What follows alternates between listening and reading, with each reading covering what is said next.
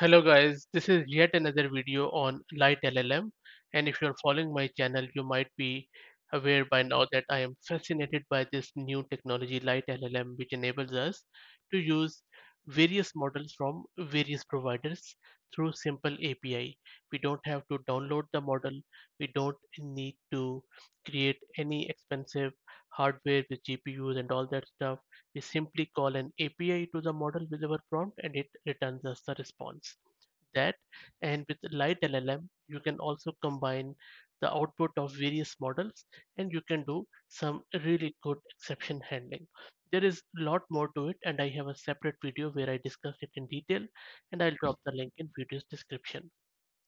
For this video, what I'm going to do is I'm going to show that in one code, in one Python code, you can how you can use both a model from AWS Bedrock and also from Google's Palm API. So we will be using two different models from two different providers and we will integrate them through LiteLLM. So let's see how that can be done. And I'll be running all of this on my local laptop without any GPU. So you don't have to worry about having expensive GPUs and all that stuff. Now, if you look at this code, what is happening here is that I have first imported this library. So make sure that you have Lite LLM installed. You also have your AWS credential set up, and there are few other prerequisites, and I explain them in great detail in my other video. And you should also install Google's generative AI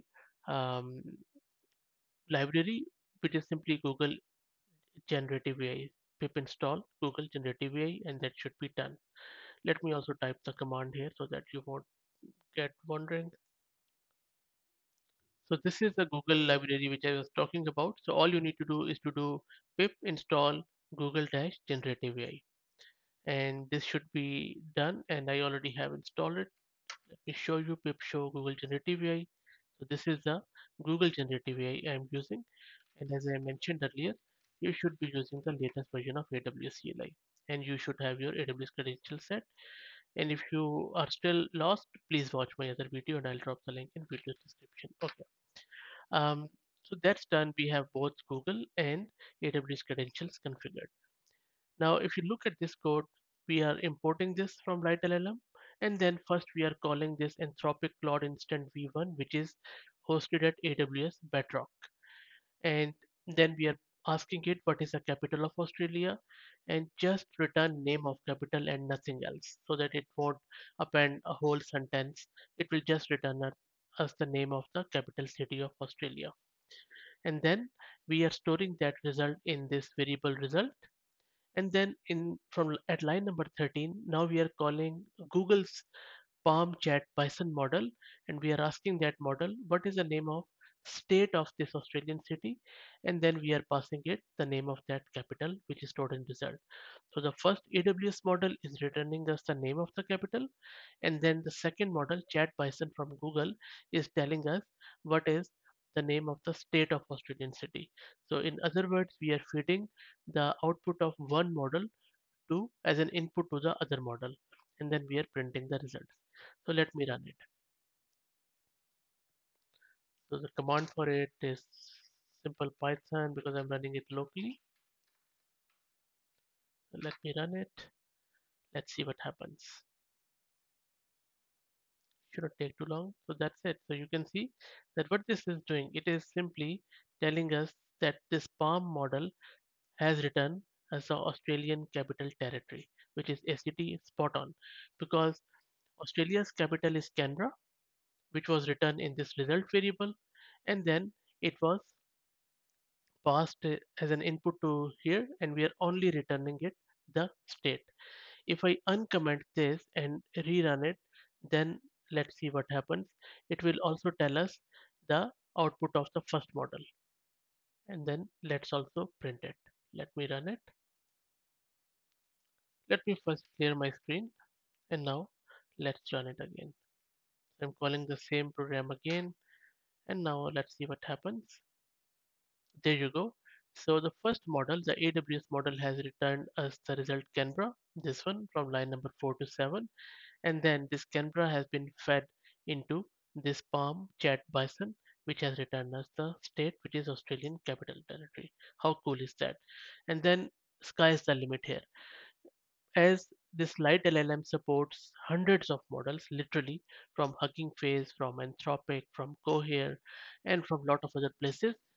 Now, just imagine that if you have any domain specific large language model, you can simply knit that model, the output of that model into another, and then you can build a chain. So one model is passing output to another model, then the other model is passing the output to another one. Because yes, there are some general purpose models, but then there are some domain specific models. Some models are good for coding, some models are good for text completion, some are good for summarization, and then the list goes on. Even, I mean, you could combine some um, multimodal models here. For example, if one model is generating a text output, you could send that text output as an input to another one, which may generate an image out of that from that text prompt. So you can imagine the possibilities here, which are huge. Okay, now in order to complete the fun, let's knit together three different LLMs from three different providers with this light LLM.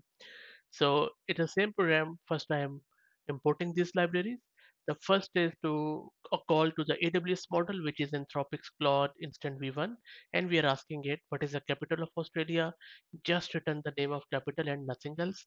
We are storing that result in AWS result, and then we're also printing it just to make sure what it is.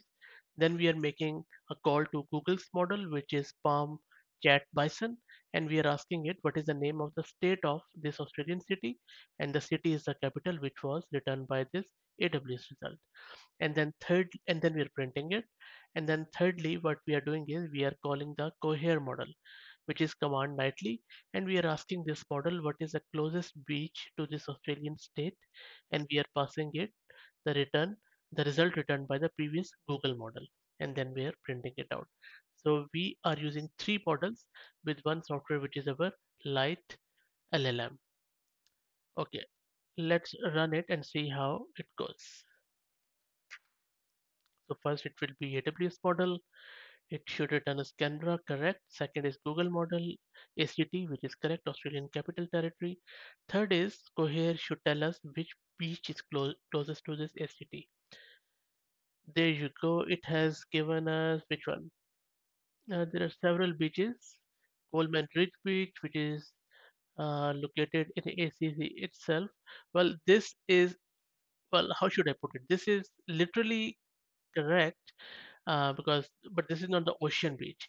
But they have, if you read bit downward, it tells you that Bateman's Bay, located on the south coast, which is the ocean beach. But yes, the model is very intelligent. It has given us the beach. Maybe just as a play, maybe I would ask it um, ocean beach instead of the beach. Let's see if it returns me Bateman's Bay or still does the this some sort of lake beach or something like that. Coolman Ridge. Let me change it to closest ocean beach. Let's see what it does now. Let me clear the screen and let me run this again. Okay, I think I made some mistake. Okay, let me fix it. Okay, I have found the error. The error was primarily that my token, the credentials which I was using from AWS had expired, so I had to renew them because I'm just assuming a role instead of username, permanent user key ID, just for the security purposes. So if you are using that token, make sure to update it. If you're using simple IAM user, then no need to worry about it. Okay, let me run it again. So again, Canberra correct. ACT. Now let's see if it is able to do the ocean beach or not. You can see that I have given it the asking it the ocean.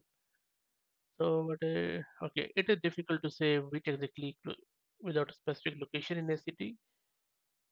And there you go. So you can see that this time amazing result because it is telling you that closest ocean beaches to ACT are located along the New Southwest coastline.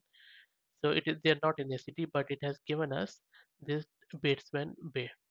and this is amazing. And then the Jarvis-Bay, Ladala, and all that stuff. Um, Amazing result. You can see that how cool it is to knit together output of one model to another, to another, and then you can just chain it out, and then you can do a lot of stuff with it. You can get one domain specific model to another, to another, to another. Amazing stuff. So this is it, guys.